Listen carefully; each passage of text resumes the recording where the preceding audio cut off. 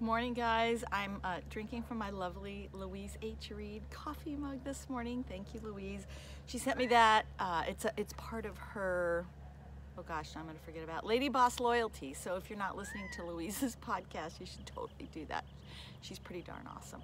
Okay, so let's talk about email lists today. Oh my gosh, I have to tell you, I really tried to avoid email lists for a long time. Mostly because I couldn't imagine that I would actually send out any kind of regular email list, and I thought, I'm going to build my business without it. Like, I know everybody says you need one, but I know I can do it without an email list. And you know what? You can. It's just a whole heck of a lot harder. The other thing that's kind of funny about email lists is I think the thing that keeps us from starting is we all start at zero, and it just feels awful to start at zero. Don't let that stop you.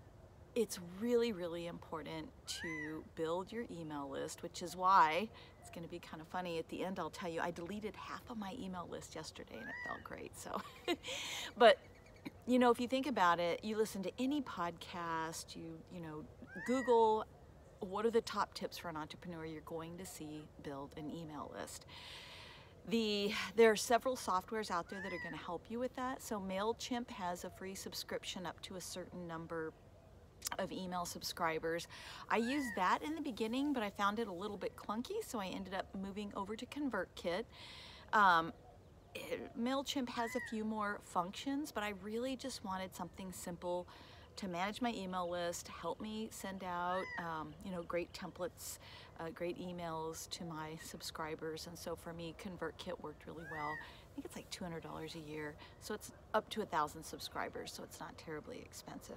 So definitely build your email list, and then email your list once a week.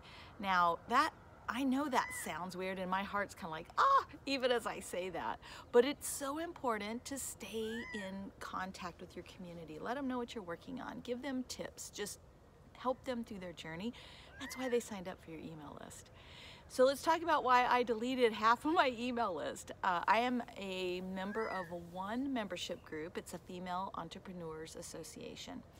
And Carrie Green runs that group. And inside, there was a podcast. Actually, I think the podcast is open to anyone, with Michelle Rohr, where she was talking about how she deleted like way more than half of her email list. And even listening to the podcast yesterday, I thought, there's no way I would ever do that.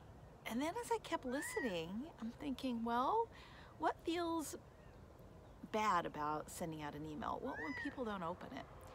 And I started looking, and I thought, okay, for about 2.5 months, I've been sending out a weekly email.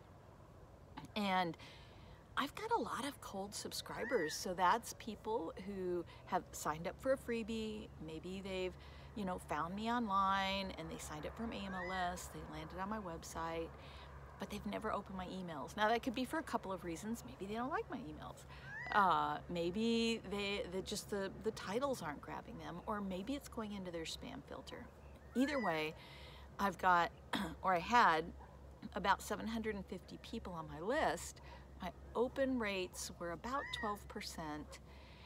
And I thought, well, what am I doing? And then I looked at my software and saw that I get charged for ConvertKit by the number of subscribers. Up to 1,000 is the amount that I'm paying right now.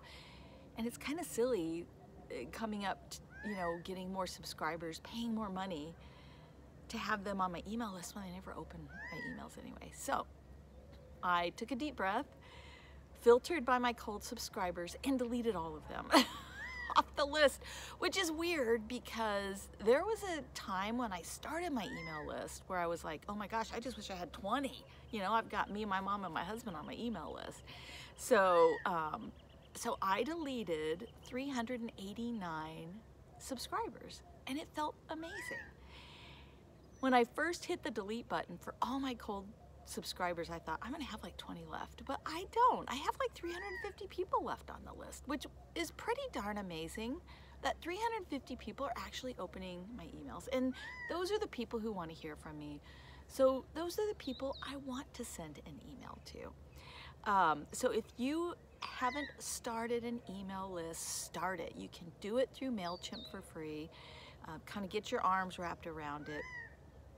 Over time, delete your cold subscribers. They're not reading your emails anyway. And I have another email going out on Thursday that I am super excited to send because I'm only sending it to the people who actually want to hear from me.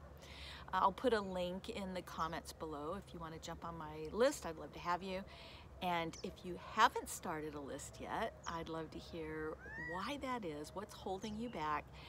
And then my other group of folks I'd love to hear from are, if you have a list but you're not sending them emails, tell me why, because I will tell you, I was totally in that camp.